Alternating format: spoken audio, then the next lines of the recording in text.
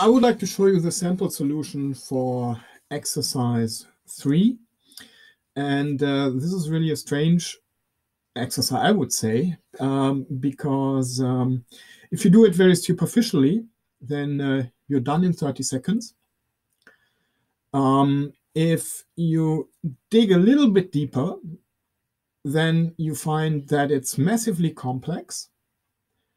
And if you even dig deeper, then you find, okay, the first consideration with which I had is actually justified.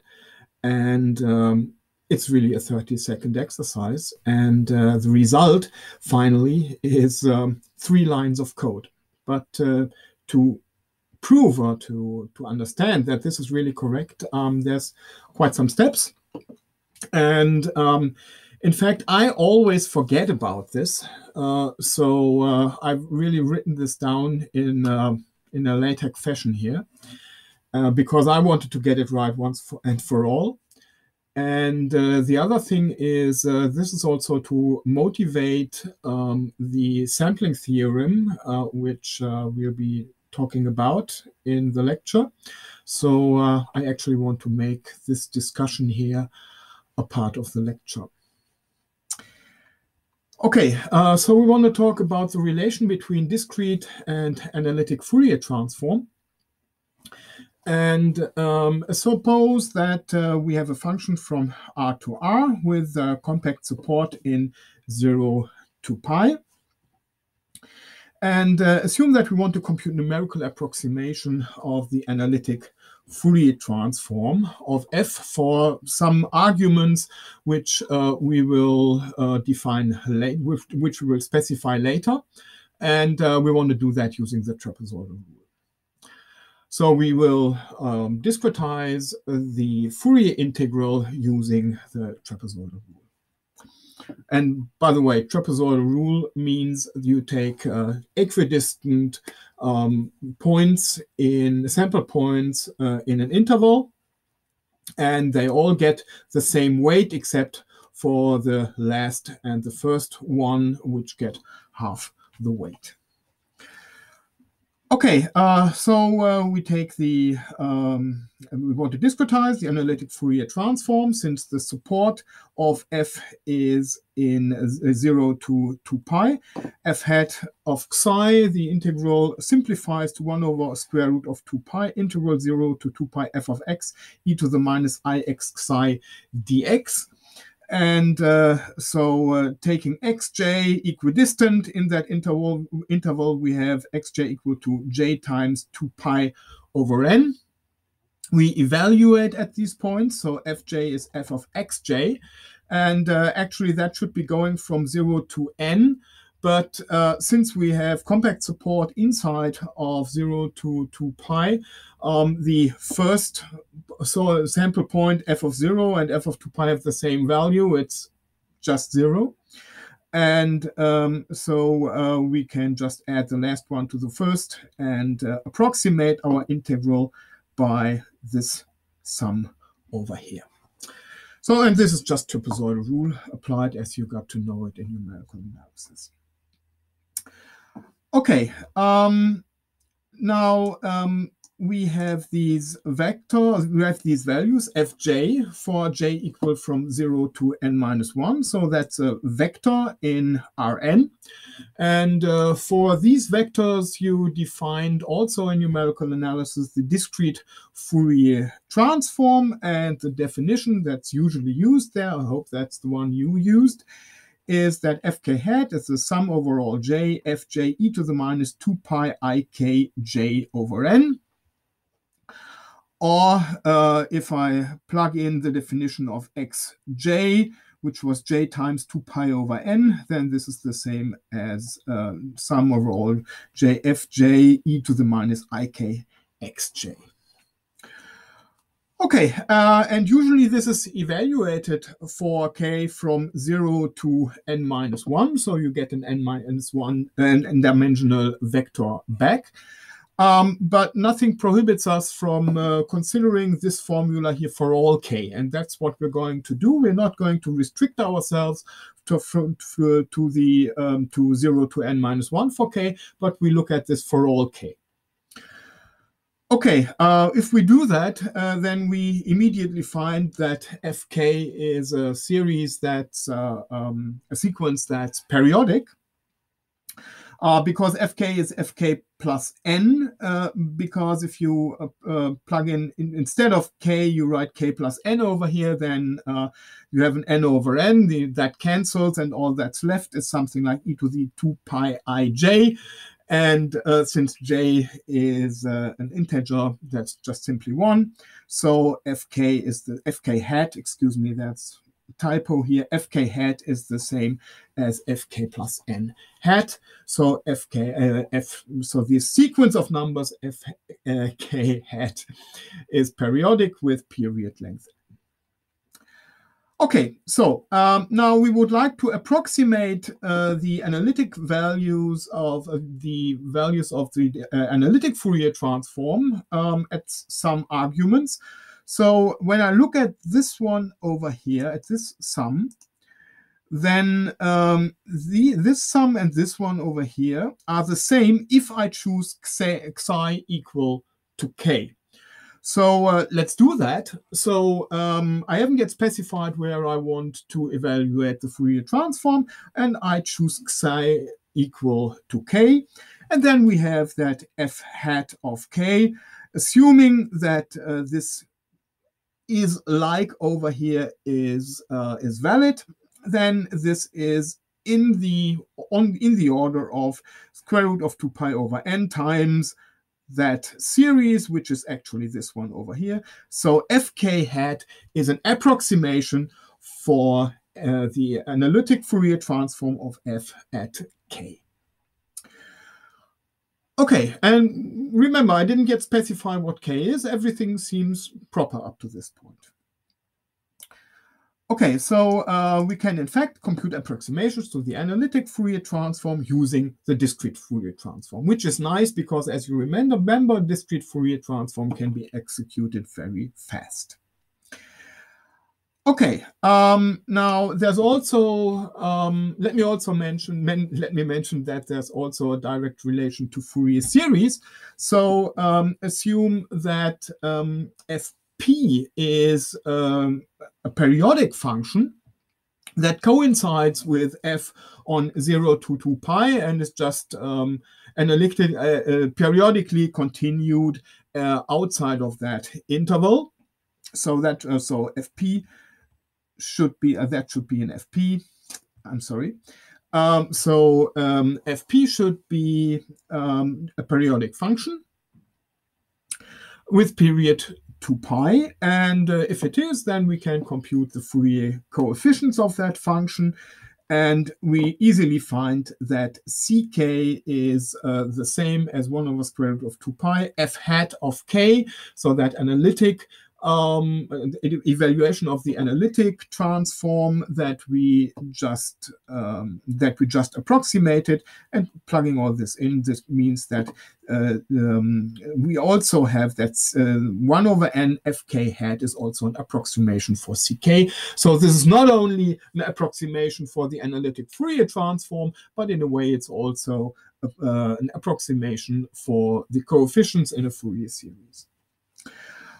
Okay, as up to what I said, it seems now that these are valid approximations, 2 approximations for all k. There's no restriction on k at this point. Okay, however, that must be absolute nonsense. Why? Well, let's look at the right-hand side over here. Well, let's look at this one. Let's look at the analytic Fourier transform. I just told you that, I just noticed that fk hat is periodic in k with period length n. Okay, so it's periodic, which means that it doesn't go to 0 for k going to infinity. It's just a periodic function. Okay, the left-hand side over here, that's the evaluation of Fourier transform. Now, take f in S, for example. Then we proved that f falls, decays faster than any polynomial. Okay, so this is fast decreasing. This one doesn't decrease at all with k. So definitely that it cannot be true that this is an approximation, right? For some k maybe, but definitely not for k going to infinity. Okay, so that's bad. And this is the point where we say, okay, so something's going on here. And I'll show you the true reason in the lecture, but we can easily see why this happens and where the problem is. And let's remember what the ck actually are. The ck is the function f integrated against functions of the form e to the minus ilx. Okay, now, and this thing. Sorry, I got distracted for a second. So, yeah, we get the ck's by integrating the function f against the function of the form e to the minus ilx. And I lost my cursor again, but here it is back. Okay, now let's look at that function, and let's look, for example, at L equals 0. Then this is a constant function. It's just 1. Okay. Let's look at that function for L equals n. Then on the interval 0 to 2 pi, then this is a fast oscillating function, and it's definitely not looking anything like the constant function f0. However, if we evaluate these two functions at the sample points, and that's the only thing where we can actually sample the functions, we have that fn of xj for every j is 1, like f0 of x. And not only that, but even if we take the frequency higher, so if we look at fk times n for any k, for any integer k, then we find that the constant function 1 and fkn coincide. So it's exactly the same thing. And that's the reason why everything gets periodic. Yeah, that's the reason why everything gets periodic, because we are just not picking up the correct frequencies. Okay, that means for all our sample points, all the fkn of xj are exactly the same. They're all 1. So when we compute f0, then we're not only picking up the contribution of c0, so that's not only an approximation of c0, but there's also a contribution coming in from cn, from c minus n, and so on. So in fact, what we have is that f0 hat is not an approximation to c0, but all the other ones, they just also contribute. So it's c0 plus cn plus c minus n plus c2n plus c minus 2n and so on. And of course, that's not only valid for f0, but we have the same problem for f1. When we compute f1, it's not just an approximation to c1, but actually cn plus 1 contributes as well. So we have something like f1 is an approximation for c1 plus cn plus 1 plus c1 minus n, and so on. Okay, so now it turns out that in a way we are completely lost, because the fk hat which we computed are not really approximations to ck, but they are approximation to a sum, to an infinite sum which contains infinitely many unknown coefficients. Okay, so it seems like we're completely lost. However, let's look at this sum over here again, even for k equals 0. Then the sum over here is c0 plus cn plus c minus n plus c2n plus c minus 2n and so on. Now, if everything is exponentially decaying, let's again assume that f is in S or something, then only C0 will be large and all the other ones will be extremely small, provided n is large enough. Okay, so the sum over here will be dominated by C0, and the other summations just don't play a role. Okay, so we find that our first idea that F0 hat is an approximation of C0 isn't too bad, because what we're adding to C0 here is almost zero. Same thing for F1, right? I mean, if we take F1 over here, if we compute F1 hat, then this is C1 plus C1n plus 1 plus C1 minus n, and the other ones are far away from 0 in the index, so they will be very small.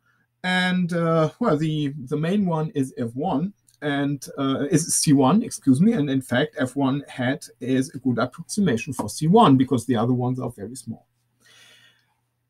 One thing is problematic. If we take k equal to minus 1, then this is a sum of c minus 1 plus cn minus 1 and so on. So now the biggest one is c minus 1. So for k equal to minus 1, f minus 1 will be an approximation for c minus 1, and also fn minus 1 because fn minus 1 hat will be an approximation for c minus 1. Because f is periodic, it's the same as f minus 1, and we just, since f hat is periodic, we just noticed that since f hat is periodic, we have that fn minus 1 hat is the same as f minus 1, and we just noted that f minus 1 is a good approximation for c minus 1. Okay, so in the end, what can we actually compute? We can compute approximations to f hat of k, but for k, not in 0 to n, but actually in minus n over 2 to n over 2. Okay, so let's look at this. And I have it. Oh yeah, okay. Here it is. We find that f hat of k is a good is well approximated by 1 over 2 pi fk hat, but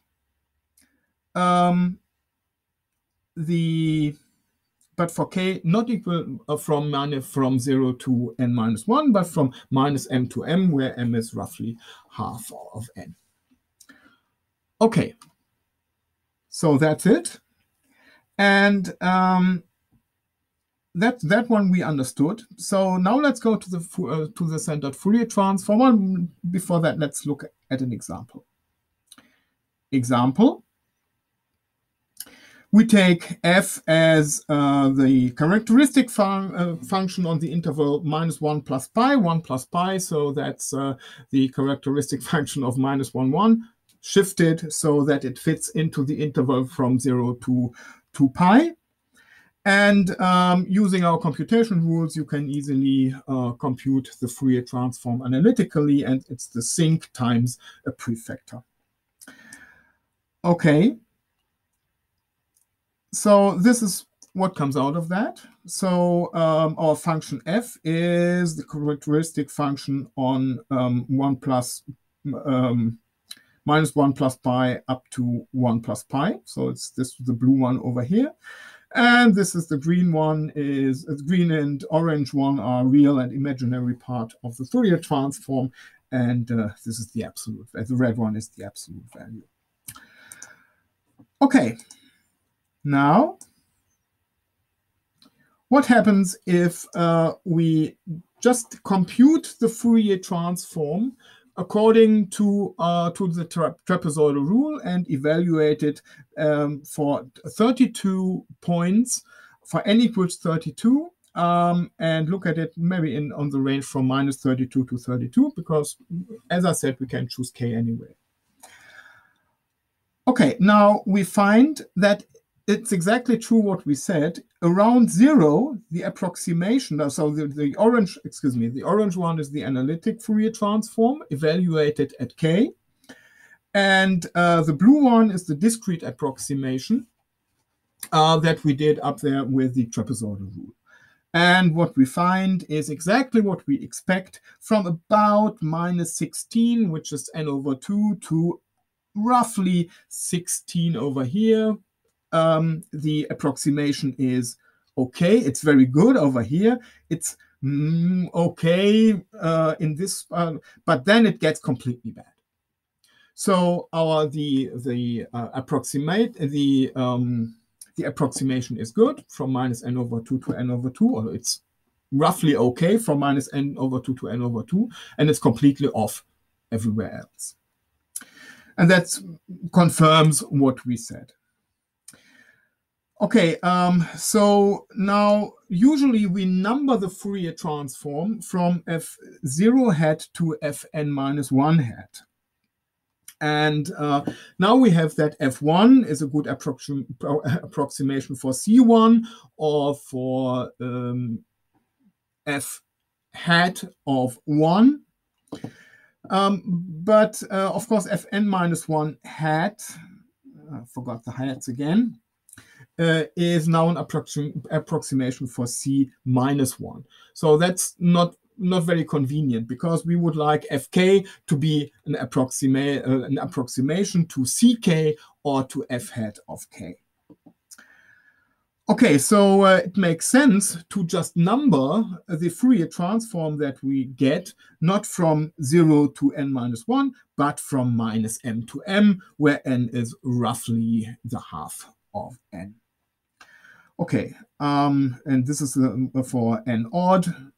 Same thing for n even, slightly, almost the same.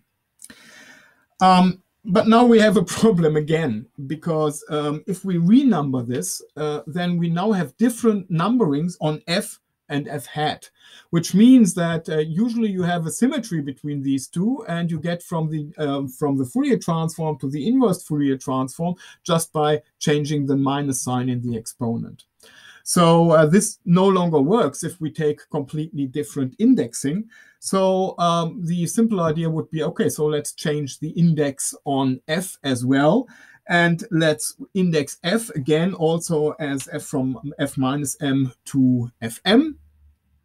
And that means that we are also changing the support of the function, so it should no longer lie in 0 to 2 pi, but now the support should be in -pi to pi, which is more convenient anyway, and which is much more natural. So we find finally, putting everything in place, that a much more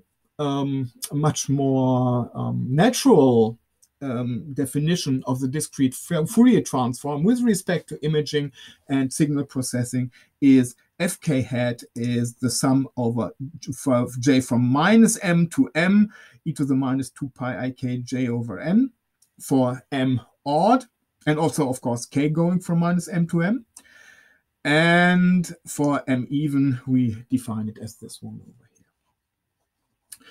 Okay, and from our considerations now, this is the range where the approximation is fine. So we have now that fk hat is an approximation of f hat of k, and that's exactly what we wanted. Okay, so I check this again. And now this time I take the Fourier transform of the characteristic function of the interval -1 to 1. That's now valid because we're now looking at the interval from -pi to pi, and that has its support in that interval. And the Fourier transform, this time is the sinc we already computed up to a constant. So the imaginary part is 0, the real part is the sinc times square root of 2 over pi, and again, this is the absolute value. Okay, now let's look at the comparison of discrete and analytic Fourier transform as before. And with my implementation, I again, of course, get the same result that for k from roughly minus 16 to 16, it's kind of okay. And the approximation is kind of okay. And it's bad when we leave that interval. Okay, now you can easily prove that there's a simple relation between the two Fourier transforms. I'm not going to go into that here. It's written here, but let's just look what happens if we take the ordinary Fourier transform of a function. Then the Fourier transform looks something like this. And the true sinc function would look something like this. So you see what happens. We need to, first of all, obviously the big values are here and they need to be shifted to the center. That's what comes out of the analysis above. And also this one is highly oscillating. And in fact, we need to multiply with -1 to the j. We need to multiply fj by -1 to the j. Okay, and if we do that, so shift this around and multiply with -1 over j, then we find that, again, f hat is now well approximated by the ordinary Fourier transform. And you may ask, okay, how do we do the shifting? Well, there's always, at least for MATLAB and Python, there's a special function, FFT shift, which does exactly that. So it performs that shift to the center, which we need for the interpretation. Okay, so the question is, can we also use FFT? Yes, of course. I didn't do that up to now, but now I use FFT for the computation. So this one. So now I use the fast Fourier transform. I multiply with the correction factor above, which is more or less -1 to the j. I FFT shift, and I get the same result as above. So this is, again, a good approximation. And note that this should actually go from -16 to 16 over here. Sorry for the wrong numbers. Okay, so we find that it makes sense to redefine the discrete Fourier transform and to change its indexing from -m to m rather than from 0 to n-1. Okay, so next question, can we also do that in 2D? Because of course, we are interested in images. So we want to take the analytic Fourier transform of images. And the only function for which we computed the Fourier transform in R2 was the square. And we already know that the Fourier transform is sinc of x times sinc of y up to a constant. So if we take the Fourier transform of this, then we expect that it's sinc times sinc. It looks like the sinc times sinc. And let's check this. This time I also got the indices right. Taking the fast Fourier transform of this, multiplying with -1 to the order, and shifting around. Yes, where is it? Okay. So need to do the same thing as above. Compute the FFT shift to get everything to the center, and then multiply by -1 to the I plus k, and here it is. And I don't know if you see it, but I see it. It is a plot of the sinc function. Okay, so that also works in 2D, and it also makes sense to use that centered Fourier transform in exactly the same way as for the 1D case in 2 dimensions. And so I view it as established that we can approximate the Fourier transform, the analytic Fourier transform, and the Fourier coefficients of periodic functions using the fast Fourier transform. And that's something we are going to need.